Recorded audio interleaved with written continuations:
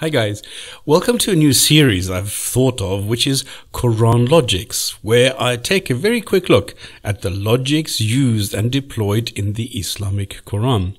Now in this video, I'm going to look at an example where there are dozens of sentences, hundreds even, directed at what is called signs. Nothing concrete, nothing defined or factual, obscure sentences which require interpretation to make them represent something, but something rather mundane at best. The Quran, at least according to this count, mentions something like 377 signs, without making a case for these signs, what they really are and what they're supposed to achieve and why. Chapter 3, verse 190 and 191.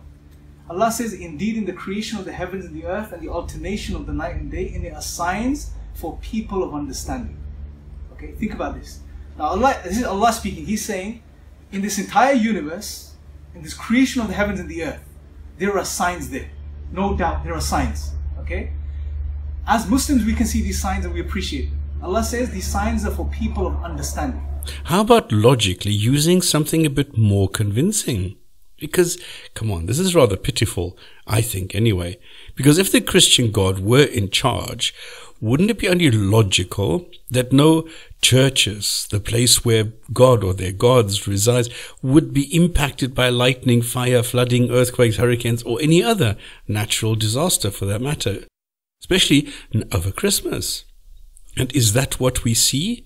If the Islamic God were the boss, why would the Kaaba or Mecca itself, if ever, suffer from natural disasters, especially during Ramadan or Hajj? But like any other structure or place or at any other time, disasters happen randomly. Is that what we would expect if a God, an all-loving, all-merciful God, were in charge?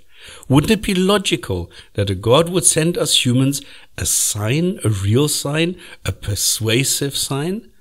Would that be more logical and more befitting an all-powerful, all-knowing, all-merciful Creator God?